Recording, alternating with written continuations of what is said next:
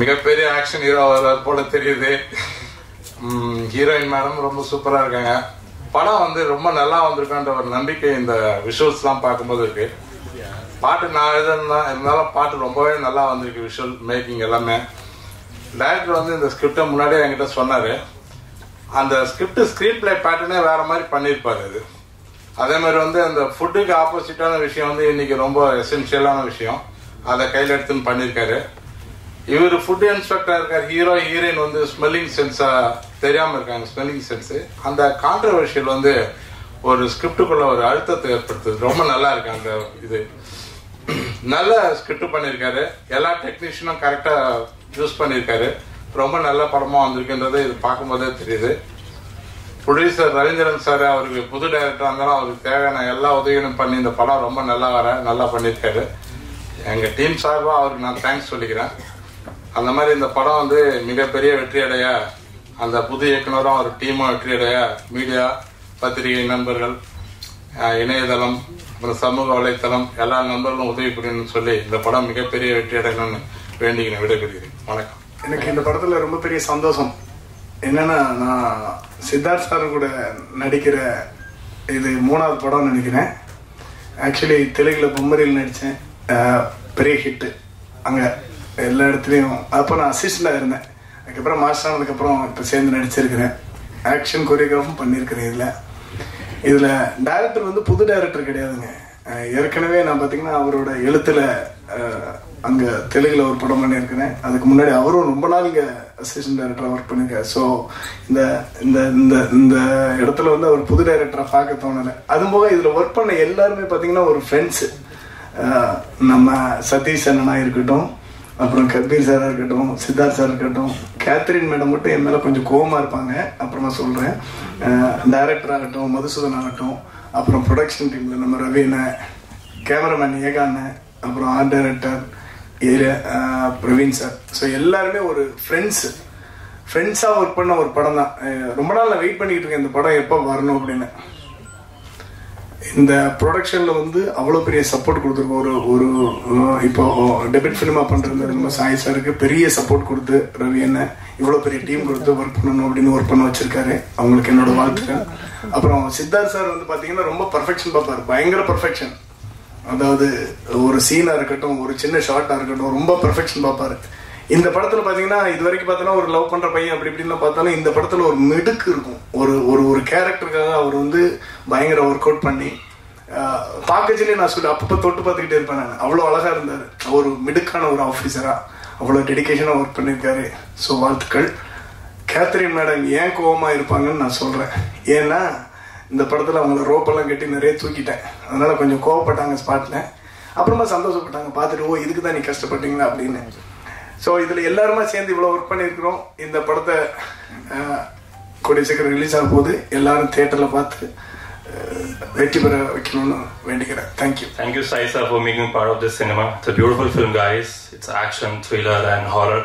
So there are so many twists and turns in the film. Siddharth bhai, see, you're one of the nicest person I've ever met in my life and worked with you. So एक actor के साथ क्या होता है कि comfortable zone. So I felt like I'm working with brother. I'm not working with a star. So thank you so much, Siddharth bhai. So he's a brilliant actor. Catherine, अब you are very humble. So जैसे आप हो वैसे ही रहो. So Sai sir, debut, hard work pays off, sir. So after this film, no looking back. It's a beautiful film, guys. Silva sir के साथ तो मेरी this is my third film. Vedalam we work together. So we have some amazing action sequences sir has given us. So बहुत अच्छे fight sequences and scenes हैं हमारे. So guys, do watch this film. And lastly, Ravi sir, he is a totally a gentleman person. मैं ज़्यादा मिल नहीं पाया हूँ sir से अभी तक, but एक ही बार मुलाकात हुई है. Thank you to Trident Arts and Madhu sir. You are such a darling person. Thank you for coming here, guys, and thank you. Do watch this film, Aruvam. உருவம் தான் பார்க்கறதுக்கு இந்த ஹைட்டாக இருப்பேன். ஆனால் சிரிப்பு தான் இப்போ பார்த்தாலும் படத்தில் இன்ஃப்ரண்ட் ஆஃப் கேமரா தான் நான் ஏதாவது பண்ணுறேன். சார் என்ன எனக்கு பிடிச்ச சித்தார்த் அப்படியே நம்ம ஃபைட் மாஸ்டர் கவி சாய் சார் இவரெல்லாம் கூட சேர்ந்து ஒரு நல்ல படம் பண்ணியிருக்கேன்ற ஒரு திருப்தி இருக்கு எனக்கு. இந்த படம் மிகப்பெரிய ஹிட் ஆகணும்னு சொல்லிட்டு நான் இது பண்ணிக்கிறேன். நம்ம எல்லாருக்கும் சோறு போட்ட ப்ரொடியூசர் அவர் நல்லா இருக்கணும். Thank you very much. Thank you Siddharth, thank you Sai sir. Heroine பற்றி நான் பேசவே முடியாது, அவன் கிட்டத்தட்ட ஒரு 6-7 படம் பண்ணியிருக்கேன். தேங்க்யூ, இதுதான் பேச முடியும். Thank you sir. ஃபஸ்ட்டு தான் மதுசூதன் சார் வந்தோடனே சொன்னார், இந்த மாதிரி நான் பார்க்க தான் படத்தில் தான் இப்படி இல்லைன்னா இருப்பேன், நேராக வந்து விசிரிச்சிட்டே தான் இருப்பேன் அப்படின்னாரு. எனக்கு புரியல. இப்போ சில்வா சார் வந்து படத்தில் ரேப் பண்ணுறாரு, கொலை பண்ணுறாருன்னா அப்புறம் உண்மையாகவும் அப்படி இருப்பார்? இல்லை சொல்கிறேன், அந்த மாதிரி எல்லாரும் வில்லன்கிறது வந்து அப்படி தான் இருப்பாங்க, ஆனால் நேராக கரெக்டாக இருப்பேன். அப்படி அதுக்காக சொல்ல வந்தேன். ரொம்ப அதான்.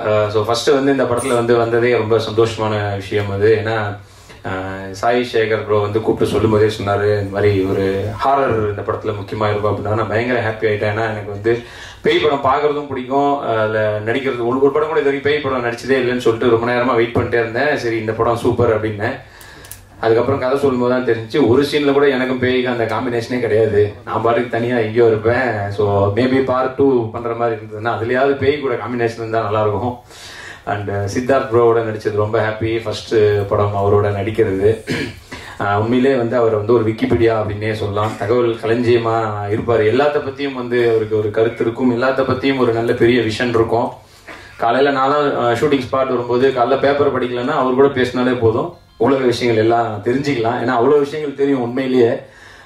நான் அதாவது உலக விஷயம் மட்டும் இல்லை, படத்துலேயே என்ன கேமரா என்ன லென்ஸ்ல இருந்து எல்லாமே தெரியும் உண்மையிலேயே. அவருக்குள்ள வந்து அசிஸ்டன்ட் ஒர்க் பண்ணியிருக்காரு. ஸோ அவருக்குள்ள இயக்குனரும் இருக்காங்க, பாடலாசிரியர், பாடகர், தயாரிப்பாளரும் பண்ணியிருக்காரு. ஸோ எல்லாமே இருக்கிற ஒரு இதாக தான். எனக்கு ஆக்சுவலி உண்மையை சொல்ல போனால் ஒரு குட்டி கமல் சார் மாதிரி தான் ஒரு சினிமாவுக்கு நடிப்புலையும் சரி, நிறைய விஷயங்கள் பேசுறதுலையும் சரி.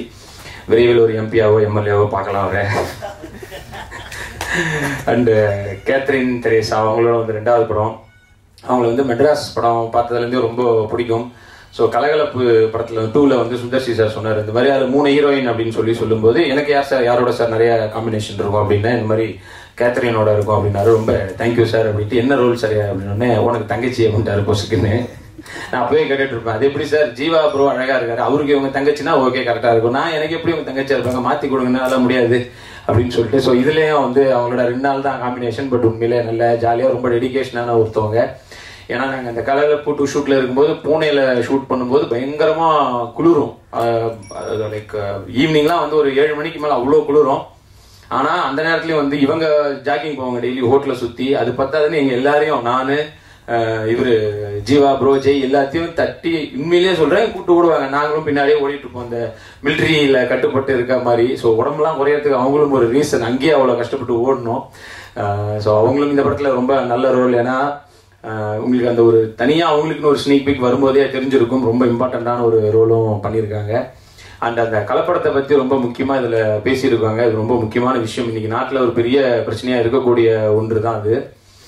ஏன்னா எல்லாம் ஜென்ரலாக சொல்லுவாங்க வந்து உலகத்தில் கலப்படமே இல்லாதது பார்த்தீங்கன்னா வந்து அந்த தாய்ப்பால் மட்டும்தான் அப்படின்னு சொல்கிறாங்க. பட் இப்போ பார்க்க போனால் அந்த தாய் வந்து ப்ரெக்னெண்ட்டாக இருக்கும்போது சாப்பிட்றது எல்லாத்துலேயுமே கலப்படம் இருக்குது. ஸோ சொல்ல முடியாது, அவங்களுக்கும் அது வரலாம், அந்த கலப்படமான பாலே வரலாம், அந்த அளவுக்கு ஆக்கி வச்சிருக்காங்க. ஸோ ஃபுட்டில் மட்டும் அந்த மாதிரி பண்ணக்கூடாதுங்கிறத வந்து ரொம்ப முக்கியமாக இந்த படத்தில் சொல்லியிருக்கு. அதை கமர்ஷியலாகவும் ஒரு ஹாரரோட சேர்த்தும் சொல்லியிருக்காரு சாய் சேகர். ஸோ அந்த ப்ரொடியூசரை பற்றி சொல்லி ஏன் மேலே வரமாட்டாருன்னு எனக்கு தெரியல. எங்களெல்லாம் மேலே ஏற்றி விட்டுட்டு ஏனியாக அவர் கீழே இருந்து பார்த்து சந்தோஷப்படுறாரு.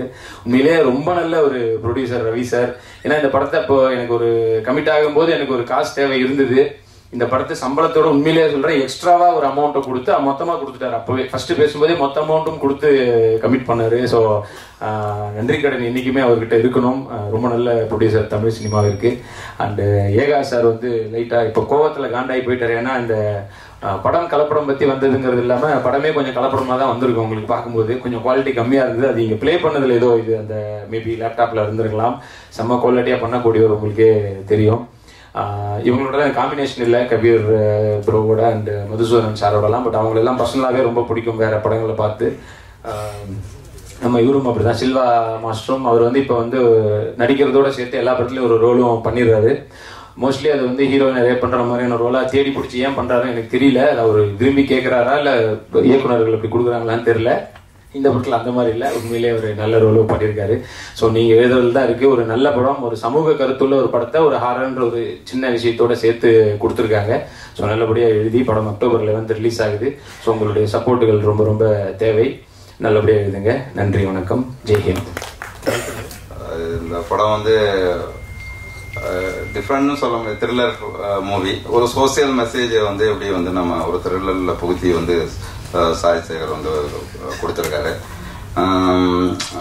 ஸ்டன் சில்வா கூட நாங்கள் ஒரு 5 ஃபைட்டு, அது வந்து கிளைமேக்ஸ் வந்து ஒரு 10 டேஸ் வந்து எடுத்திருக்கோம். அந்த ஃபைட்டு பெருசாக பேசப்படுற ஃபைட்டு, ஒரு டே ஃபார்மேட் சொல்கிறது, அது வந்து ப்ரொடியூசர் சார் அலோவ் பண்ணார். அந்த ஃபைட்டுக்கு மட்டும் நிறைய 1 கோடி ரூபாய்க்கு மேலே செலவு பண்ணியிருக்காரு. அந்த கிளைமேக்ஸ் சீக்வன்ஸ் மட்டும் சிஜியை வந்து நிறைய செலவு பண்ணி. ஸோ நல்லா படம் வரணுன்னு எங்களுக்கு வந்து ப்ரொடியூசர் அவ்வளோ ஒத்துழைப்பு கொடுத்தாங்க. அதேபோல் சித்து வந்து தெரியும், டெக்னிக்கலாக சித்துக்கிட்ட வந்து நிறைய வந்து நாங்கள் பண்ணக்குள்ளேயே சிலதை அனலைஸ் பண்ணி சொல்லுவாப்புல, இது இப்படி இருக்குது, இது இப்படி நல்லா வரலாம். ஏன்னா நிறையா ஒரு எக்ஸ்பெரிமெண்ட்லாம் ஒரு படங்கள் எல்லாம் பண்ணியிருக்கிறத பார்த்துட்டு நிறையா அப்ரிசியேட் பண்ணுவாப்புல.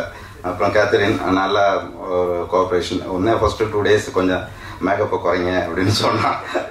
அது வந்து என்னென்னா அந்த கேரக்டர் அப்படின்றதுனால ரெண்டு வேரியேஷன், அவங்களுக்கு வந்து வேரியேஷன் இருக்குது இதில். ஸோ ஒரு வேரியேஷன் வந்து நல்ல ஒரு நார்மல் லுக்கில் இருக்கணும், இன்னொரு வேரியேஷன் வேறு இதாக இருக்கணும். அந்த வேரியேஷனுக்காக சொன்னோம். ஸோ அதை கோஆப்ரேட் பண்ணி 2வது நாளே குறைச்சி இந்த படத்துக்கு ஒத்துழைப்பு கொடுத்துருக்காங்க. மேலும் வந்து சில்வா ஃபைட்டு வந்து அதான் இது வந்து ஆக்ஷன் எல்லாம் கலந்த ஒரு படமாக இருக்குது. என்னென்னா இவ்வளவு எடுத்து 1 வருஷம் வேலை பார்த்து எடுத்துட்டு இங்கே வந்து அதான் சொல்கிறேன், அந்த டெக்னிக்கலாக வந்து ஹெச்டியில் வந்து படத்தை உங்களுக்கு வந்து போட்டு காமிச்சிட்டாங்க. அந்த ஒரிஜினல் குவாலிட்டி இல்லை, அதில் ஒரு 25% தான் நீங்கள் பார்த்துருக்கீங்க நீங்கள். அதனால தான் கொஞ்சம் எனக்கு ஒரு மன வருத்தமாக இருந்துச்சு. ஏன்னா அவங்க பண்ணுறவங்க ஒரு டெக்னீஷியனை எந்த அளவுக்கு வந்து இந்த ப்ரோக்ராம் பண்ணுறவங்க அவங்கள கூப்பிட்டு வந்து ஒரு காமிச்சிருக்கலாம். அவங்களா ஏதாவது ஒன்று பண்ணி நம்ம பேரை கெடுத்துடுறாங்க. ஸோ அதுதான் கொஞ்சம் வருத்தம். ரொம்ப நன்றி, வணக்கம். முக்கியமாக ஒன்று சொல்லுவாங்க ஜென்ரலாக, புண்ணியம் பாவம் அப்படின்வாங்க. நான் என்ன புண்ணியம் பண்ணன்னு தெரியல, எங்கள் அப்பா அம்மா செஞ்ச புண்ணியமா இல்லை முன்னோர்கள் செஞ்ச புண்ணியமானு தெரியல, நான் ரவி சாருக்கு படம் பண்ணது. ஸோ ஃபஸ்ட்டு தேங்க்ஸ் அவர் தான். அவர் எனக்கு வந்து இந்த கதை எனக்கு வந்து அவர் ஒரு சாமி மாதிரி சார், உண்மையாக சொல்கிறேன் சார். ஏன்னா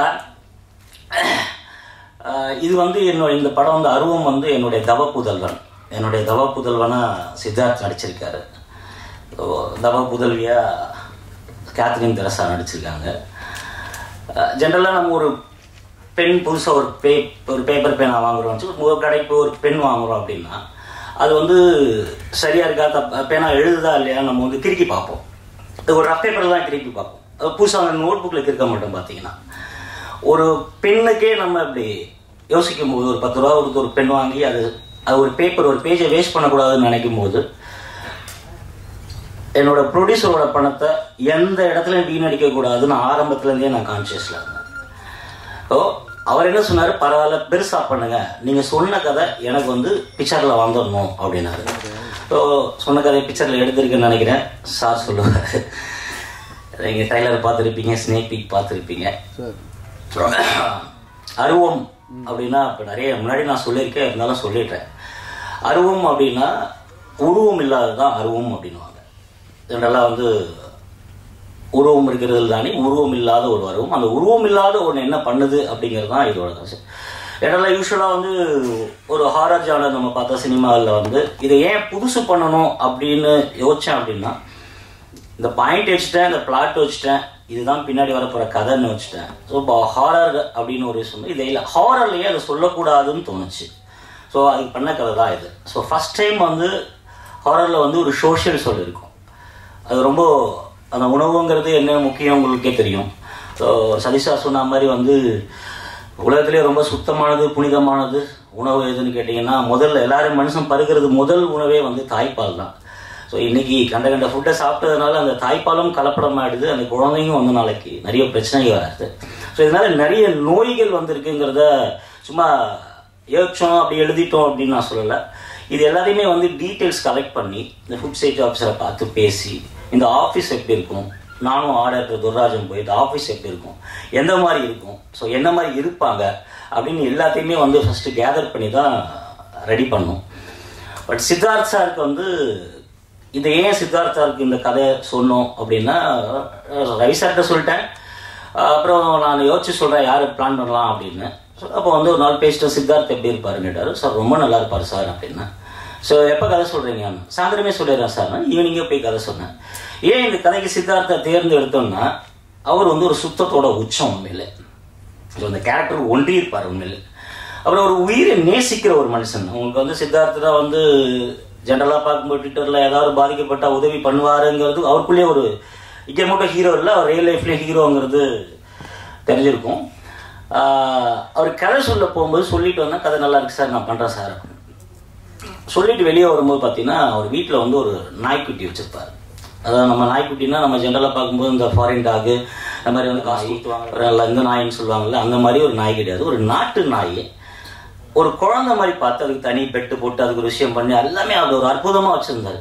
சார் என்ன சார் எல்லாருமே வந்து இந்த நாய் வாங்குவாங்க அந்த நாய் வாங்குவாங்க, நீங்கள் வந்து ஒரு நாட்டு நாயை வச்சுருக்கீங்களே. அதுக்கு ஒரு வார்த்தை சொன்னார், அற்புதமான வார்த்தை, உயிரை விலை கொடுத்து வாங்கக்கூடாது சார்னார். நான் அப்பயே நினச்சேன் நம்ம கதையை சொல்லிட்டு ஓகே சொல்லிட்டோம், இந்த மனுஷனை தவிர வேறு எங்கேயும் யாருமே இதுக்கு இடம் கிடையாது, இவரை நினச்சே வந்து மேற்கொண்டு சீன் எழுதணும், டைலாக் எழுதணும், பிளான் பண்ணி எழுதணும் தான் அது. அதே மாதிரி இந்த கேரக்டர் ஹீரோயின் வந்து இதுலேயும் வந்து உயிரை நேசிக்கிற ஒரு கேரக்டர். பட் பேசிக்காக வந்து ஸ்மெல்லிங் சென்ஸ் இல்லாத நிறைய ஃபிசிக்கல் சேலஞ்ச் நம்ம பார்த்துருப்போம், நிறைய படங்களில் பார்த்துருப்போம், கேள்விப்பட்டிருப்போம். பட் இது ஸ்மெல்லிங் சென்ஸ் அப்படிங்கிறது ரொம்ப டிஃப்ரெண்ட்டான ஒன்று. நம்ம நல்லா இருப்போம், பார்ப்போம், நடப்போம், கொள்ளுவோம், சிரிப்போம், எல்லாமே இருக்கும். பட் அந்த ஸ்மெல் வந்து எப்படி ஒரு பொருள் வந்து நல்லா இருக்கா நல்லா இல்லையா நம்ம எல்லாமே மோந்து பார்த்துட்டு டைலாக்ல பேசியிருப்பாங்க. எல்லாமே வந்து நம்ம மோந்து பார்த்து தான் சாப்பிடுவோம், அது அவங்களுக்கு சாப்பிட்டு பார்த்தா தான் தெரியும். ஸோ அது ஒரு பெரிய ப்ராப்ளம் அது இருக்கும். ஸோ அதுக்கு ஒரு ஃப்ளாஷ்பேக் இருக்குது அவங்களுக்குன்னு ஒன்று சின்னதாக. ஸோ டெக்னீஷியனை பற்றி சொல்லணும்னா ஏகாம்பரம் சார் சுசுரவத்தி மாதிரி இருப்பார், சுறுசுறுப்புன்னு சொன்னால் அவர் பார்த்தா நம்ம கற்றுக்கணும். பரபரன்னு இருப்பார், எப்பவுமே ஹாட்டாகவே இருப்பார். இப்போ கூட பாருங்க ஏதோ ஒரு தப்பு இருந்துச்சுன்னு கோச்சிட்டு விட்டாரு. அதனால அவர் வந்து அவருக்கு என்னன்னா அவரை டிஸ்டர்ப் பண்ணிட்டு அவர் வேலையில் ஏதாவது ஒரு பிரச்சனை வந்து டிஸ்டர்ப் பண்ணினா டென்ஷன் ஆகிடார். மற்றபடி ஒரு கூல் பர்சன், மிக மிக வேகமான ஒரு மனுஷன். சாரி சார், இது நடந்த தப்புக்காக நான் மன்னிப்பு கேட்டுக்கிறேன். அப்படி இருப்பார். இப்போ ஆர்டர் துர்ராஜ் என் செல்லக்குட்டி அது இன்னைக்கு வரல. அதாவது வந்து ரவிசார் படங்களை ரெகுலராக பண்ணார். ரவிசார் வந்து 100 ஐஸுங்க அவங்களுக்கு வாங்க வரல, வாங்க மேலே சொன்ன உடனே வந்துட்டு பாருங்க. ரவிசார் இவர் தான் ஆர்டர்றீங்க நமக்கு ரெகுலராக பண்ணிட்டு வருனாரு. சரி பரவாயில்ல சார் பேசினோடனே இந்த டீம்ல ரொம்ப பயங்கர ஃப்ரெண்டு யாருன்னு கேட்டிங்கன்னா ஆர்டர் தான். அதில் எனக்கு ஒரு சுயநலமும் இருந்துச்சு. ஏன் இவ்வளோ நம்ம ஃப்ரெண்டாக பழகிறோம் அப்படின்னா, நம்ம திடீர்னு ஒரு நைட்டு ஒன்று தோணும், இன்றைக்கி ஒன்று செட் பண்ணி வச்சுருப்போம், இப்போ ப்ரோக்ராம் பண்ணிட்டு மறுநாள் காலையில் ஷூட் போகிறதுக்கு முன்னாடி நைட் திடீர்னு வீட்டுக்கு போகணுன்னு தோணும். இந்த மாதிரி ஒரு ப்ராப்பர்ட்டி தான் நல்லா இருக்குமே அப்படின்னு நான் நைட்டு ஒரு 12 மணிக்கு ஃபோன் பண்ணுவோம் அவருக்கு. அவர் என்ன செல்லக்குட்டி இப்போ போய் ஃபோன் பண்ணுறீங்க, இருந்தால் நல்லா இருக்கும், பட் இல்லைன்னா பரவாயில்ல விடுங்க அட்ஜஸ்ட் பண்ணிக்கிறான்னு. காலையில் ஸ்பாட்டில் போய் இறங்கினா அந்த ப்ராப்பர்ட்டி இருக்கும். அவர் ஒரு செட்டு போட்டு கொடுத்துருக்காரு, ஒரு கமிஷனர் ஆஃபீஸ் செட்டு, ரொம்ப பிரம்மாண்டமாக இருக்கும். அந்த இடத்துல வந்து ஒரு பிரமாண்டமான ஃபைட் ஒன்று பண்ணியிருக்கோம். ஸோ அப்படி ஒரு ஹார்ட் ஒர்க்கர், பயங்கர பிஸியான ஆர்டர், இன்னைக்கு லீடிங் ஆர்டர்னு கூட சொல்லலாம். அப்புறம் எங்கள் மாஸ்டர் சில்வா மாஸ்டர், அது என் டார்லிங். முன்னாடி சொன்ன மாதிரி நாங்கள் இப்போ எங்களுக்கு அறிமுகம் இல்லை இந்த படத்துல இருந்து, ரொம்ப நாளாக நாங்கள் பழகிருக்கோம். நான் எழுதின 2 படங்கள் வந்து ஒரு மாஸ்டர் ஒர்க் பண்ணியிருக்காங்க. அவர் வந்து இந்த படத்தில் நடித்து மாஸ்டர் ஒர்க் பண்ணதை தாண்டி ஒரு பெரிய கேரக்டர் பண்ணியிருக்காரு, அற்புதமான கேரக்டர் பண்ணியிருக்காரு. நீங்கள் படம் பார்க்கும்போது தெரியும். அது இன்டர்வல் பாயிண்ட் அவ்வளோ பிரம்மாண்டமாக இருக்கணும் சார்னு ரவி சார்ட்ட கேட்டவுடனே நீ என்ன வேணால் பண்ணுங்க. ஒரு ப்ரொடியூசர்னு பார்த்தீங்கன்னா வந்து ஜென்ரலாக வந்து என்ன நடக்குது ஏது நடக்குதுன்னு கேட்பாங்களா, அவருக்கு எல்லா நியூஸும் போய்டும், அது வேறு விஷயம். இந்த படத்தில் வந்து 53 நாள் எடுத்திருக்கோம். 3 நாள் என்னமோ 1 hour வந்தார், பார்த்துட்டு நடக்குது ஓகேவா சாய், நீங்கள் டென்ஷன் ஆகாதீங்க. சொன்ன ஃபர்ஸ்ட் வேர்டு சாய், நீங்கள் டென்ஷன் ஆகாதீங்க, நீங்கள் கூலாக இருக்கணும், நம்ம செட்டு வந்து சிரிச்சுக்கிட்டே கலகலப்பாக இருக்கணும் அப்படின்னு சொன்னார். பட் சில நேரங்கள் அது நடக்கல சார், வேலைன்னு காரணமாக. அந்த மாதிரி ஒர்க் பண்ண ஹார்ட் ஆகிட்டு எங்கள் மாஸ்டர் இப்படி எல்லாருமே சேர்ந்து ஒரு படம் கொடுத்துருக்கோம். ஜென்ரலாக நான் வந்து எழுதின படங்களுக்கு பேசும்போதெல்லாம் ஈஸியாக பேசிட்டு போயிடுவேன். இப்போ இந்த டைரக்ஷன் பண்ணுறதுக்கு பேசும்போது தான் கொஞ்சம் எனக்கு தடுமாற்றம் வருது. Tresa அவங்கள்ட்ட போய் கதை சொன்னோடனே கதை ரொம்ப நல்லா இருக்கு சார், இந்த கேரக்டர் இது வந்து சித்தார்த் பண்ணுறாரு. அப்படியா, ஓகே சூப்பர், நான் பண்ணுறேன், எனக்கு ரொம்ப பிடிச்சிருக்கு இந்த கேரக்டர் அப்படின்னாங்க. பட் அவங்கள போட்டு அவங்க கொஞ்சம் வருத்தம் எடுத்துட்டோம் நானும் மாஸ்டர்லாம். இந்த பக்கம் இழுத்து அந்த பக்கம் இழுத்து அது கிட்டத்தட்ட ஒரு அது வந்து ஒரு அந்த கேரக்டர் ரொம்ப பெக்யூலியரான கேரக்டருங்கிறதுனால மாடியிலேருந்து உருளை சொல்லி வெயிலில் நிற்க வச்சு இதில் வந்து ஒரு ரோப் காஸ்டியூம்னு ஒரு காஸ்டியூம் ஒன்று வரும். நீங்கள் படத்தில் பார்க்கும்போது உங்களுக்கு ரொம்ப டீட்டெயிலாக தெரியும். 32 கிலோ அந்த காஸ்டியூம். அது நான் பெரிய பொருட்செலவில் பண்ணது. அது எல்லாமே எடுத்து நம்ம ட்ரெஸ் போகிற டிஷர்ட்டு ஷர்ட் போடுற மாதிரி பேண்ட் போடுற மாதிரி போட முடியாது. அதை வச்சு தைக்கணும். அதை வச்சு தைச்சிட்டு அவங்க போட்டுட்டாங்கன்னா திருப்பி அதை வந்து ஈவினிங் தான் கழட்ட முடியும். ஏன்னா அது தைக்கிறதுக்கே வந்து 2 hours ஆகும். திருப்பி அதை கழட்டிட்டு போட்டோன்னா 2 மணி நேரம் ஆகும். ஸோ லஞ்ச் பிரேக்லாம் கூட வந்து அவங்க நிறைய இந்த ஒரு 4 மணிக்கு முடிச்சிடறேன் அப்படின்னு சொன்னாங்க 6 மணி ஆகிடும். சில நேரங்களில் சாப்பிடாம கூட வந்து அவங்க இருப்பாங்க. ஏன்னா அதை திருப்பி போடலைன்னா என்ன இயற்கை உபாதைகள் உங்களுக்கு தெரியும், அதனால சொல்ல வர. ஸோ அப்படி ஒரு ஹார்ட் ஒர்க் பண்ணி கேத்ரின் பண்ணி கொடுத்துருக்காங்க. இந்த படத்தோட அவங்களுக்கு வந்து கேத்ரின் தெரசான்னு பேருக்குள்ளே உண்மையிலே அவங்க தெரசா ஃபாலோவராக தான் இந்த கேரக்டராக கூட பண்ணியிருக்காங்க. சின்ன சின்ன உயிர்களை நேசிக்கிற ஒரு பொண்ணாக பண்ணியிருப்பாங்க. எல்லாத்துக்கும் மேலே KL பிரவீன் எடிட்டர். எனக்கு ஒரு பயம், எனக்கு ஒரு சின்ன ஒரு பயம் இருந்துச்சு. படம் எடுத்துட்டோம், ஓகே எல்லாம் பண்ணோம் அப்படின்னு எடுத்துகிட்டு போயிட்டு அவர்கிட்ட கொடுத்த உடனே பட்டு முடிச்சு எனக்கு ஒரு படம் காமிச்சார் எனக்கு. ஸோ அந்த KL பிரவீனுக்கு நான் அந்த இடத்துல வந்து ரொம்ப நன்றி சொல்லிக்கிறேன். அப்புறம் தமன் சார், இந்த படத்துக்கு வந்து 2 சாங் தான். ஒரு 2 சாங்கு ஹைதராபாத்தில் கம்போசிங் பண்ணோம். உட்காந்துருக்கும்போது ஒரு 2 நாள் உட்காந்தேன். அவர் நல்ல பிஸியான தெலுங்குல நிறைய படம் பண்ணிட்டு இருக்கிற ஒரு மியூசிக் டைரக்டர். பட் ரவி சாரோட ரொம்ப நெருங்கிய நண்பர் அவர். ரவி சார் வார்த்தை சொன்னார்னா அங்கே மீற முடியாது. அவ்வளோ பேர் இருக்கும்போது எனக்கு அந்த 2 நாளில் ஒரு நாள் ஒரு சாங்கு, இன்னொரு நாள் ஒரு சாங் எனக்கு கம்போஸ் பண்ணி கொடுத்தாரு. பட் அந்த சாங்கை இப்போது அப்படியே நீங்கள் இங்கேயே பார்த்துருப்பீங்க. ஸோ சாங் ரிலீஸ் ஆகிருக்கு, கேட்டவங்களும் ரொம்ப நல்லா இருக்குன்னு சொல்லியிருக்காங்க. இதில் படத்தில் வந்து RR ரொம்ப வந்து மெனக்கெட்டு இருக்கோம் நாங்கள். திடீர்னு வந்து அவரே வந்து ஒன்று பண்ணுவார், டார்லிங் நான் பண்ணிட்டேன் வந்து பாருங்களேன் அப்படின்வார். ஒரு தியேட்டர் அரேஞ்ச் பண்ணி போய் பார்த்த உடனே நல்லா இருக்குல்ல அப்படின்னா நல்லா இருக்கு, இந்த மாதிரி இருந்தால் அப்படி இருக்கும் அப்படின்னு ஒரு வார்த்தை சொன்னோன்னா ஓகே இதை முடிச்சிருக்கேன் நம்ம அடுத்து பண்ணுவோம். ஒன்று 2 நாள் கழிச்சு இந்த மாதிரி வந்து ஒன்று அவர் பண்ணது எனக்கு இது பிடிக்கல, உங்களுக்கு பிடிக்கும்னு நினைக்கிறேன் பாருங்க அப்படின்னுவாரு. உங்களுக்கே பிடிக்கலன்னா அப்புறம் எனக்கு எங்கே காமிக்காதீங்க. இந்த மாதிரி வந்து RRக்கு வந்து ரொம்ப மெனக்கெட்டு உழைச்சிருக்காரு. அதில் விஜய் சாகர் சார் அந்த 2 பாட்டு எழுதியிருக்காங்க. அவர் எனக்கு ஒரு நெருங்கிய நண்பரும் கூட. ரொம்ப நல்லா எழுதியிருக்காரு அந்த பாட்டை. அப்புறம் இந்த படத்தில் முக்கியமாக அவர் ஏகாம்பரம் சாரை பற்றி அது முக்கியமாக 2 விஷயங்கள் அவரை பற்றி சொல்லணும். சார் இந்த லைட் பண்ணுங்க சார் அப்படின்னு சொல்லிட்டு ஒரு டீ சாப்பிட்றல அந்த டீயை அப்படி 2 சிப் அடிச்சுட்டு முடிச்ச உடனே ரெடின்டுவார். சார் டீ கூட சாப்பிடல சார், ரெடி சார், அது லைட் அப்படி திருப்பிட்டா ரெடின்டுவார். என்ன இவ்வளோ ஸ்பீடாக பண்ணுறாரு, ஏதாவது குவாலிட்டியில் ஏதாவது பிரச்சனை வருமானு பார்த்தா மாண்டரில் பார்த்தா அப்படி ஒரு குவாலிட்டி இருக்கும். ஸோ இந்த படத்துக்கு வந்து நைட் எஃபெக்ட் அப்படின்னு டே ஃபார் நைட்னு ஒரு கிளைமேக்ஸ் ரொம்ப பிரம்மாண்டமாக வந்து ஒரு கல்குவாரியில் பண்ணியிருக்கோம். அது வந்து கல்குவாரிங்கிறனால வந்து நைட் எஃபெக்ட் பண்ண முடியாது. ஏன்னு கேட்டிங்கன்னா இந்த பக்கம் தண்ணி, இந்த பக்கம் தண்ணி, 2 சைட்லாம் தண்ணி இருக்கும்.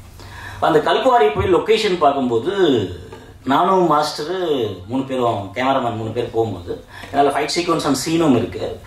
மாஸ்டர் வந்து 3 பேரும் கயிறு கட்டி தான் இறங்கணும். ஆள் நகர்ந்து தான் அது உள்ளே போய் கீழே இறங்கி பார்த்தோம். ஏன்னா கீழே இருந்து மேலே வந்து ஒரு 300-400 அடி இருக்கும்.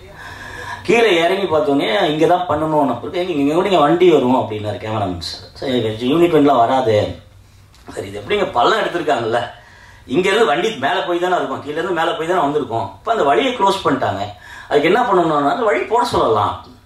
என்ன விளையாடுறீங்களா, இதுக்கெல்லாம் வந்து வழி போட்டிங்கன்னா ரோடு எப்படிங்க போட முடியும். சார் போடலாம், நான் சார்ட்ட ரை சார்ட்ட பேசுகிறேன். அப்புறம் அந்த எக்ஸிக்யூட்டிவ் எல்லாமே பேசினோடனே இந்த மாதிரி ரோடு ஒன்று போட்டு தரணும் சார்ட்ட சொல்லுங்க. பேசிக்கே இடம் இல்லை. நான் பாண்டிச்சேரி ஷூட்டிங்கில் இருந்தேன். இங்கே வந்து பார்க்கும்போது அங்கே அந்த ஷெட்யூல் அங்கே வந்து முடிச்சு நேராக இங்கே ஷூட் பண்ணுறோம். 2 நாளில் அந்த குவாரிக்கு ரோடு போட்டு கொடுத்தாரு அந்த வண்டிக்கெல்லாம் போயிட்டு வர்றதுக்கு. அப்படி ஒரு பொருட்செலவு இருக்கு அந்த கிளைமேக்ஸில். அப்புறம் வந்து அதை டே ஃபார் என்னன்னா இது நைட்டில் ஷூட் பண்ண முடியாது, ஏன்னா குவாரி 2 பக்கமும் சேஃப்டி கிடையாது. அதனால் என்ன பண்ணுறது அப்படின்னு போய் டே ஃபார் நைட் ஷூட் பண்ணலாம் அப்படின்னு டே ஃபார் நைட்டில் பண்ணும்போது அந்த டே ஃபார் நைட் பார்க்கும்போது நீங்கள் பாருங்கள் அப்படியே வந்து ஒரிஜினல் நைட் மாதிரியே இருக்கும். நீங்கள் இதுக்கு முன்னாடி பார்த்த படங்களில் தாண்டி டே ஃபார் நைட்டு இதுக்கு அவ்வளோ மெனக்கெட்டு இருக்கும். பாம்பே போய் இங்கே போய் விஎஃப்எக்ஸ்லாம் நிறைய வேலையெல்லாம் பண்ணி அதுக்கு வந்து கிட்டத்தட்ட ஒரு 30-35 நாள் உழைச்சிருக்காரு ஏகாம்பரம் சார். இங்கே ஓடுவார், அங்கே ஓடுவார், இங்கே ஓடுவார். சார் நான் கேட்டேன் அந்த நைட் எஃபெக்ட் எனக்கு வந்துடணும் சார். அது ஒரு எனக்கு முன்னாடி ஒரு ரெஃபரன்ஸ் காமிப்பார், இந்த மாதிரி இருக்குங்க அப்படின்னு. சார் இந்த மாதிரி இருக்குன்னு நான் நம்பிட்டேன், இந்த மாதிரி இருக்குன்னா அவர் கொடுத்துருவாரு. டோனில் ரொம்ப ஸ்பெஷலிஸ்டான ஆள். நீங்கள் அதுக்கு முந்தின படங்கள் நீங்கள் பார்த்ததுன்னா தெரியும். அந்த மாதிரி இதுலேயும் சில டோன்ஸ்லாம் நிறைய பண்ணியிருக்கோம். விஷுவல் பார்க்கும்போது அப்படி இருக்கும். இப்போ நீங்கள் பார்த்தது இது வந்து அவர் 25%னாலே எனக்கு தெரிஞ்சு 10% கூட கிடையாது. அங்கே பார்த்தீங்கன்னா உங்களுக்கு தெரியும். அதுக்கப்புறம் வந்து விஎஃப்எக்ஸ், இதெல்லாம் ஏன் சொல்கிறேன்னா இது எல்லாத்துக்குமே காரணம் என் ப்ரொடியூசர் தான். ஏன் அப்படின்னு கேட்டிங்கன்னா விஎஃப்எக்ஸ் போட்டு அது மட்டும் கிட்ட 37 நிமிஷம் வந்திருக்கு விஎஃப்எக்ஸ். ஸோ அதில் ஹாரருங்கிறதுனால எனக்கு விஎஃப்எக்ஸ் ஜாஸ்தி இருக்குன்னு தெரியும். 33 நிமிஷம் பண்ணதுக்கு தான் எங்களுக்கு இவ்வளோ டைம் ஆச்சு. ஸோ அது வந்து ரொம்ப பர்ஃபெக்ஷன் பார்த்து ஒன்று ஒன்றா பண்ணணும். விஎஃப்எக்ஸ் வந்து ஹரிஹர சுதன் பண்ணி கொடுத்தாரு, ரொம்ப நல்லா பண்ணியிருக்காரு. ஸோ இது சிஜியா அப்படின்னு தெரியாத அளவுக்கு இருக்கும், உங்களுக்கு அவ்வளோ பிரம்மாண்டமாகவும் இருக்கும். ஸோ ரொம்ப பாடுபட்டு கஷ்டப்பட்டு இதெல்லாம் சம்பாரித்த பணத்தெல்லாம் என்னை நம்பி என் ப்ரொடியூசர் எனக்கு கொடுத்தாரு. இது மேலும் மேலும் அவருக்கு வந்து நிறைய ரிட்டர்ன்ஸ் போகணும்.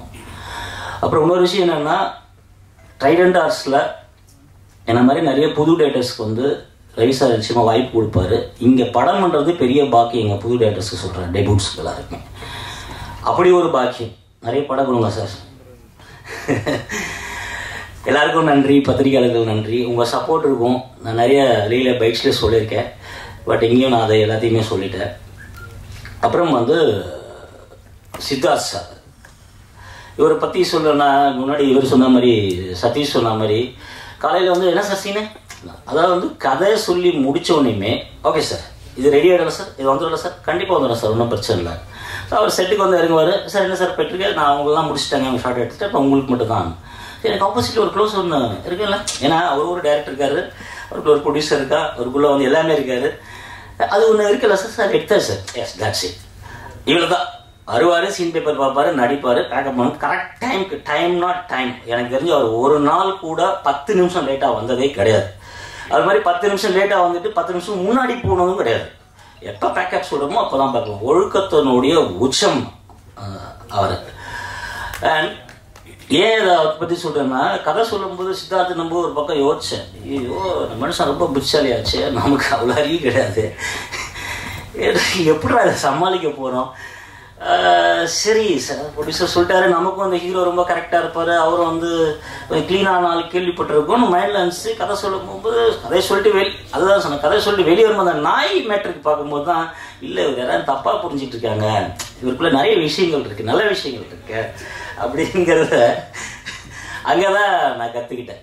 வருவார், பார்த்தோன்னே இந்த லைட் பண்ணிட்டு பேசிகிட்டு இருப்பார். இந்த லைட் எங்கேருந்து வந்துச்சு, ஏகாம்பரம் சாருக்கு தெரியுமா கூட எனக்கு தெரியல. அந்த லைட்டு எங்கே தயாரித்தாங்க, எங்கேருந்து வந்துச்சு, அது எந்த வருஷம் நமக்கு இந்தியாவுக்கு லான்ச் ஆச்சு, தமிழ்நாட்டில் அது எப்போ வாங்கினாங்க அப்படிங்கிற டீட்டெயில் வரைக்கும் தெரியும் அவருக்கு.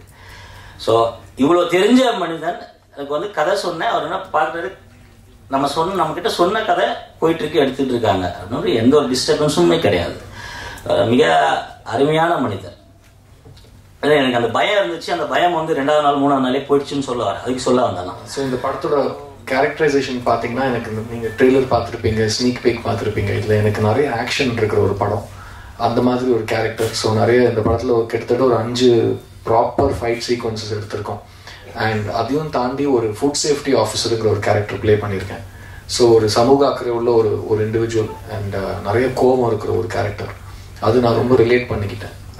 ஏன்னா இன்றைக்கி நம்மக்கிட்ட சுதந்திரமாக பண்ண முடிஞ்ச ஒரே விஷயம் அதுதான், கோவப்படுறது மட்டும்தான் பாக்கி இருக்குது. மற்றது எல்லாத்தையும் கொஞ்சம் கொஞ்சமாக நம்ம எழுந்துட்டு வரோம். ஸோ அந்த கோவத்தை இந்த படத்தில் ரொம்ப அழகாக காமிச்சிருந்தாங்க. எனக்கு ரொம்ப பிடிச்சிருந்தது அந்த ஸ்கிரிப்டில் அந்த விஷயம். இப்போது இதை ஹாரர், கமர்ஷியல் ஹாரர்னு சொல்கிறத விட இது ஒரு பக்கா கமர்ஷியல் படம்னு நான் சொல்லுவேன். ஏன்னா இது ஹாரர் படம் கிடையாது. இதில் வந்து யாரும் பயந்துட மாட்டாங்க, நைட்டு தூங்க முடியாத அளவுக்குலாம் ஒன்றும் பயமுறுத்த மாட்டோம் இந்த படத்தில். பசங்களும் பார்க்கலாம் இந்த ஹாரர் படத்தை. ஸோ அந்த மாதிரி ஒரு கமர்ஷியல் ஹாரர் ஃபில்ம். அண்ட் இந்த டீம் வந்து எனக்கு ரொம்ப ஒரு வித்தியாசமான டீமாக அமைஞ்சிருக்கு. பிகாஸ் இதில் மெயினாக டெக்னீஷியன்ஸ் பற்றி சொல்லிட்டு வரப்போ நான் சொல்கிறேன். எனக்கு வந்து ஏகாவையும் சில்வாவையும் ஒரு 15 வருஷமாக தெரியும். சில்வா வந்து அசிஸ்டண்டாக இருந்த டைம்லேருந்து தெரியும். அண்ட் ஏகா வந்து இயற்கை எடுத்த உடனே அப்போலேருந்து எனக்கு ஏகாவை தெரியும். And they are both amazing technicians. And 2 பேரும் ரொம்ப அன்பா பாசமா பேசுறேன்னு சொல்லிட்டு செம்மையா வேலை வாங்குவாங்க. ஃப்ரெண்டு தம்பின்லாம் சொல்லிட்டு. ஆனா கொஞ்சம் கூட பாரபட்சமே பார்க்காம செம்ம ரவுட் எடுத்துட்டாங்க என்ன போட்டு இந்த படத்துல. ஏன்னா ஏகா எல்லாரும் சொன்ன மாதிரி பயங்கர ஃபாஸ்ட். அதாவது சாய் சேகர் சொன்ன மாதிரி 2 சிப்பு டீ அடிக்கிறதுக்குள்ள ஷார்ட் ரெடி பண்ணிடுவாப்ல. நான் டீ சொல்றதுக்குள்ளேயே திரும்ப கூப்பிட்டுருவாப்ல. நான் கேரவன்லாம் பார்க்கவே இல்லை இந்த படத்துல. ஸோ அங்கேயே ஸ்பாட்லேயே ஒரு எங்க போகணும்னு திண்டாடுறச்சு டக்குன்னு ஷார்ட் ரெடி வாடான்னு சொல்லி எடுத்துட்டு வந்துருவாங்க. ஸோ அப்படி ஒரு வேகமான ஒரு cameraman. And at the same time நான் வந்து முதல் முறையா இந்த மாதிரி ஒரு கமர்ஷியல் பாணியில படம் பண்றப்போ அதுல வந்து ஹீரோயிசமா இருக்கட்டும், ஸ்டைலா இருக்கட்டும், பர்சனாலிட்டியா இருக்கட்டும், அதெல்லாம் எங்கேயுமே மிஸ் ஆகாம கூடவே என் கூட இருந்திருக்காப்ல Ekambaram. So thank you very much Eka. And Silva வந்துட்டு இந்த படத்துல நான் பண்ணியிருக்கிற ஆக்ஷன் எல்லாமே இது வரைக்கும் நான் பண்ணாத ஒரு விஷயம். அது வந்து நான் என்னால் பண்ண முடியும்னு நம்பி எனக்கு அந்த ஒரு பொறுப்பை கொடுத்து அட் த சேம் டைம் எனக்கு ஒரு சகோதரனா கூடவே இருந்து அதை நான் கரெக்டாக பண்ணுவேன்னு அவர் வந்து என்னை எக்ஸிக்யூட் பண்ண வச்சிருக்காரு. So thank you so much Silva. நம்மளோட ஜேர்னி இன்னும் நிறைய நாள் போகும். And thank you. உங்களோட ட்ராவல் பண்ணது ஒரு ரொம்ப பெரிய விஷயமா நான் நினைக்கிறேன். இந்த படத்துல என் கூட கேத்தரின் நடிச்சிருக்காங்க. அவங்களோட படம் வரிசையில் பார்த்தீங்கன்னா அவங்களுக்கு ரொம்ப முக்கியமான ஒரு படம் இது. நான் எப்பவுமே சொல்லுவேன், ஒரு நல்ல படம், எந்த படமும் ஒரு நல்ல படமா உருவாக்குறதுக்கு அதுல வந்து ஒரு ஒரு ஆண் கதாபாத்திரத்துக்கு எவ்வளவு முக்கியத்துவம் கொடுக்குறோமோ அதே முக்கியத்துவம் பெண் கதாபாத்திரம் அந்த கேரக்டருக்கும் கொடுத்தோம்னா ரொம்ப பாசிட்டிவா இருக்கும்னு நான் எப்பவுமே நம்புவேன். அண்ட் இந்த படத்துல நீங்க சதீஷ் சொன்ன மாதிரி 2 ஸ்னீக் பீக் இருக்கு. ஒன்னு ஹீரோக்கு ஒன்னு ஹீரோயினுக்கு. அதுலயும் உங்களுக்கு புரிஞ்சிருக்கும் இது வந்து ஒரு 50-50 ஃபிலிம். இன்ஃபேக்ட் என்னோட கேரக்டரோட பேர் ஜகன், ஹீரோயினோட கேரக்டர் பேர் ஜோதி. நாங்களா அப்போ பேசுவோம் படத்தோட பேர் ஜெகஜோதின்னு வைக்கலாமேன்னு சாய் சேகரோட டிஸ்கஸ் பண்ணுவோம். அந்த அளவுக்கு ஈக்குவல் இம்பார்ட்டன்ஸ் இருக்கும் இந்த படத்துல கேத்ரினுக்கு. அண்ட் அவங்க வந்து அதான் சதீஷ்க்கு புரியாத ஒரு பாஷையில் ரொம்ப நேரம் பேசினாங்கிறதுனால அவங்க என்ன சொல்ல வந்தாங்க சதீஷ் நான் அப்புறம் அவங்ககிட்ட டெக்ஸ்ட் வாட்ஸ்அப்ல அனுப்பிச்சிருந்தாங்க. ஸோ அவங்க வந்து ரொம்ப மெனக்கிட்டு இருக்காங்க இந்த படத்துல. அண்ட் அவங்களுக்கு வந்து ஒரு typical girl next door character மட்டும் இல்லாம அவங்களையும் பயங்கரமா வேலை வாங்கியிருக்காங்க இந்த டெக்னீஷியன்ஸ் எல்லாமே சேர்ந்து. அவங்க ரொம்ப ஸ்போர்ட்டிங்கா ரொம்ப ப்ரொஃபஷனலாக இந்த படத்தை ஹேண்டில் பண்ணியிருக்காங்க. So thank you Catherine, you been a wonderful Costa. இந்த படத்தில் என் கூட நடிச்சு அவங்க ஒரு பெரிய வில்லன் பட்டாளமே இருக்கு. கபீர் சிங் துஹான் பற்றி சொல்லணும்னா எனக்கு ஃபர்ஸ்ட் வேதாளம் பார்க்கச்சு எனக்கு வந்து கபீரை பார்த்தாலே எனக்கு லைட்டாக பயம். ஏன்னா நான் ஆக்ஷன்லாம் அவ்வளோவா பண்ணதில்லை. அதில் வேற இவர்கிட்ட அடி வாங்கணும் இவரை திரும்ப அடிக்கணும்னா சொல்கிறப்போ இந்த ஆளை போய் நான் அடித்தா சமுதாயம் ஒத்துக்குமாங்கிற லெவலில் நான் என் மைண்டில் ஒரு கேள்வி எழுப்பிச்சு. பட் அவ்வளோ ஒரு ஸ்போர்ட்டிங்கான ஒரு கோஸ்டார். அண்ட் எனக்கு நிறைய விஷயம் ஐ learnt a lot from Kabir. He is very professional. And அவரோட பணிவு வந்து ரொம்ப ஒரு அடிக்டிவான ஒரு விஷயம். அண்ட் அவர் எவ்வளோக்கு எவ்வளோ ஒரு ஆக்ஷன் வில்லனாக இருந்தாலும் அவர் பர்சனாலிட்டி அவ்வளோ soft. And he's a very genuine gentleman. So thank you Kabir. I really enjoyed working with you on this film. அங்கே வந்து லைட்டாக கொஞ்சோண்டு சிரிச்சுட்டு பேசிட்டு ஒருத்தர் ஓடிட்டார்ல மதுசூதன் சொல்லிட்டு, அவர் பார்க்கறதுக்கு தான் டெரரான வில்லன். ஆக்சுவலாக செர்லாக் பேபி இருந்தாலும். ஸோ நான் நிஜமா சொல்றேங்க, நீங்க ஸ்பாட்லயா இருக்கட்டும் வெளியே ஸ்பாட்ல வந்து காஸ்டியூம்லாம் போட்டு கம்பீரமா ஒரு சிகார் மாதிரி சுருட்டு மாதிரி வாயில வச்சுட்டு அடிச்சிட்டு இருப்பாரு. பேக்கப் ஆனதுக்கு அப்புறம் ஷார்ட்ஸ் பனியன் போட்டுட்டு ஹோட்டல்ல சுத்திட்டு இருப்பாரு. ஏன்னா அவர்கிட்டயும் நான் நிறைய விஷயங்கள் வந்து ஸ்பாட்டை விட ஸ்பாட்டுக்கு அப்புறம் ஹோட்டல் அவர்கிட்ட நான் நிறைய விஷயம் கத்துட்டு இருக்கேன். வாழ்க்கையை பத்தி, சினிமா பத்தி நிறைய விஷயங்கள் எனக்கு சொல்லி கொடுத்துருக்காரு. ஸோ தேங்க்யூ மது சார். எனக்கு I really love working with you. More then working with you, நம்ம வந்து பேக்கப்க்கு அப்புறம் அவுட்டோர்ல ஸ்பெண்ட் பண்ண டைம் நான் மறக்கவே முடியாது. அது எல்லாருக்கும் ஒரு அந்த மாதிரி லேர்னிங் எக்ஸ்பீரியன்ஸ் கிடைக்கணும். இந்த மாதிரி எல்லா ஆக்டர்ஸ்க்கும் உங்களை மாதிரி ஒரு சீனியர் கோஸ்டார் கிடைக்கணும்னு நான் வேண்டிக்கிறேன். இந்த படத்தோட இன்னொரு முக்கியமான டெக்னீஷியன் தமன், அவன் இன்னைக்கு வரல. ஐ திங்க் முக்கியமான கிரிக்கெட் மேட்ச்ல இருப்பான்னு நினைக்கிறேன். அவனை நான் டிஸ்டர்ப் பண்ண விரும்பல. ஏன்னா அவன் அவ்வளோ ப்ரொஃபஷனலாக இருப்பான் கிரிக்கெட் விஷயத்துல. ஸோ அவனை பற்றியும் அவன் வந்தால் அடுத்த வாட்டி சொல்கிறேன் அவனை பற்றி. இந்த படத்தில் வந்து லாஸ்ட் நான் சொல்கிறது வந்து Sai Sekar. Have I missed anybody else? Satish விட்டேன் இருங்க. சதீஷ் கிட்ட வந்து நான் எங்களோட ஃபர்ஸ்ட் காம்பினேஷன் இந்த படத்தில். அண்ட் எனக்கு சதீஷை பற்றி நிறையவே தெரியும். ஏன்னா வைநாட் சசி த்ரூ அவர் லான்ச் பண்ண கம்பெனி எனக்கு ரொம்ப க்ளோஸுங்கிறதுனால அவரை பற்றி நிறைய விஷயங்கள் நீரவ் ஷா கிட்டையும் சசி கிட்டையும் நான் தெரிஞ்சிட்டு இருக்கேன். பட் இந்த படத்தில் நான் சதீஷை பற்றி கற்றுக்கிட்ட ஒரு விஷயம் என்னன்னா, எல்லாருக்கும் அவர் வந்து கிரேசி மோகன் ட்ரூப்னு வந்திருக்காருன்னு தெரியும். அவர் சூப்பராக காமெடி பண்ணுவார், நிறைய ஃபேன்ஸ் இருக்காங்க அவருக்கு, எல்லாருக்கும் தெரியும். ஆனால் அவர் ரொம்ப நல்ல குணச்சித்திரம் நடிக்கிற அவருக்குள்ள இருக்காருங்கிறது நான் இந்த படத்தில் பார்த்தேன். பிகாஸ் ஒரு ஷார்ட் ஃபினிஷ் பண்ணுறப்போ அவர் எப்பெல்லாம் காமெடி பண்ணலையோ ரொம்ப சீரியஸாக அவர் என் கூட படம் ஃபுல்லாக ட்ராவல் ஆவார். இந்த படத்தில் நான் ஃபுட் சேஃப்டி ஆஃபீஸர்னா அவரும் ஒரு ஃபுட் சேஃப்டி ஆஃபீஸர். ஸோ என் கூடவே இருப்பார் அவர். அண்ட் அதனால தான் நாங்கள் 2 பேருமே பேயோட ட்ராவலே பண்ணல. பேயோட ட்ராவலிங் எங்களுக்கு அந்த சான்ஸ் கிடைக்கல. ஸோ எனக்கும் அவருக்கும் இருக்கிற எக்ஸ்பீரியன்ஸ் வந்து ஒரு ஷார்ட்டையும் நான் மானிட்டரில் பார்க்கறச்சு சீரியஸான ஜென்யூனான மூமெண்ட்ஸில் வந்து அவர் அவ்வளோ அழகாக கம்யூனிகேட் பண்ணுறாரு with his performance, with his voice, with his body language, கண்ணால் ஒரு கம்யூனிகேஷன் பண்ணுவார். ஸோ ஐ திங்க் சதீஷ் நிறைய பேர் இன்னும் ஃபுல்லாக யூஸ் பண்ணலன்னு நான் நினைக்கிறேன். கூடிய சீக்கிரம் ஐ ஹோப் இது வந்து ஒரு காமெடியனாக இல்லாமல் உங்களை ஒரு கேரக்டர் ஆக்டர் எல்லாரும் பார்க்கணும்னு நான் எதிர்பார்க்குறேன். All the best for that Satish. And இந்த படம் வந்து எல்லா ஆடியன்ஸையும் கவர்ற ஒரு படம். அதனால இது வந்து எல்லா ஆடியன்ஸும் கவர்ற படம் எடுக்கிற கேப்பபிலிட்டி இருக்கிற ப்ரொடியூசர் தான் எடுக்க முடியும். அந்த மாதிரி ப்ரொடியூசர் தான் எங்கள் ட்ரைடன்ட் ரவி சார். எனக்கு ரவி சாரை வந்து அண்ணன் கூப்பிடுறதா சாருன்னு கூப்பிடுறதான்னு தெரியாது. நான் உங்களை எப்படி கூப்பிடுறேன், அப்போ போய் என்ன தோணுமோ அப்படி கூப்பிட்டுருவேன் சார் நான் உங்களை. அவர் என்ன மட்டும் ஜி அப்படின்னா ஒரே வார்த்தையில் சுருக்கமாக கூப்பிட்டுருவாரு. So thank you Ravi sir. நான் எவ்வளோக்கு எவ்வளோ உங்களை நம்பி இந்த படத்தை ஒத்துக்கிட்டேனோ அவ்வளோக்கு அவ்வளோ என்ன நம்பி இந்த படத்தில் நீங்கள் செலவு பண்ணியிருக்கீங்க. இந்த படத்தை ஒரு பெரிய படமாக இன்னைக்கு நீங்கள் ஒரு ப்ரொடியூசராக இந்த படத்துக்கு ஒரு அடையாளம் கொடுத்துருக்கீங்க. So thank you so much. இதே மாதிரி எல்லா படங்களும் உங்களுக்கு நல்லா அமையணும். அண்ட் இந்த படம் உங்களுக்கு சாய் சேகர் சொன்ன மாதிரி multiple return of your investment வரணும்னு நான் வேண்டிக்கிறேன். And have I missed out anybody on my stage? இல்லை, Vijay Sagar sir, art director sir, எல்லா டெக்னீஷியன்ஸுமே சாய் சேகருக்காக பயங்கரமாக உழைச்சிருக்காங்க. அண்ட் அவர் ஒரு ஃபர்ஸ்ட் ஃபிலிம் டைரக்டராக இருந்தாலும் it's very experience technician. And அவரை நான் நிறைய நாள் ஸ்பாட்லேயா இருக்கட்டும், நம்ம எங்களோட ஸ்கிரிப்ட் டிஸ்கஷன்லேயா இருக்கட்டும், நிறைய நோண்டிருக்கேன், நிறைய கேள்வி கேட்டிருக்கேன். ஒரு சில மேக்ஸிமம் எல்லாத்துக்கும் பதில் சொல்லிடுவாரு. ஆனால் அந்த பதில் எனக்கு சாட்டிஸ்ஃபேக்டரியா இல்லைன்னா கடைசியில் சார் இது மாஸ் சார் அப்படின்பாரு. சரி சார் நான் தலையாட்டிட்டு அந்த வேலையை பண்ணிடுவேன். ஸோ உங்கள் மாஸுக்கு ஹேட்ஸ் ஆஃப் சார். அண்ட் இந்த டீம் சார்பாக இங்கே வந்து எங்களுக்காக இவ்வளோ நேரம் ஸ்பெண்ட் பண்ணி இந்த படத்தை பற்றி தெரிஞ்சுக்கிட்ட உங்களுக்கு ரொம்ப நன்றி. அண்ட் இது ஒரு ப்ராப்பர் ஏபிசி பட்டி தொட்டி ஃபில்ம். ஸோ இந்த படத்தை ஏபிசி பட்டி தொட்டிக்கு எடுத்துகிட்டு போகிறது உங்களோட பொறுப்பு. கண்டிப்பாக நீங்கள் எங்களை கைவிட மாட்டேன்னு நினைக்கிறேன். ஸோ இந்த படத்தை பற்றி ப்ளீஸ் எல்லாருக்கிட்டையும் சொல்லுங்கள். வர அக்டோபர் 11th இந்த படம் ரிலீஸ் ஆகுது. கண்டிப்பாக எனக்கு என்னோட கரியரில் மட்டும் இல்லாமல் இப்போ இருக்கிற ஒரு கமர்ஷியல் தமிழ் சினிமாவில் ஒரு வெற்றி படமாக இந்த படம் அமையும்.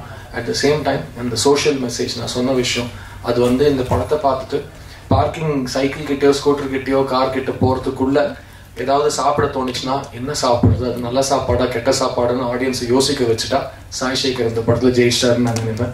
ஸோ கண்டிப்பாக இந்த படம் வெற்றி பெற என்னோட my prayers about this film. And thank you to all of you and thank you God. Thanks a lot, sir.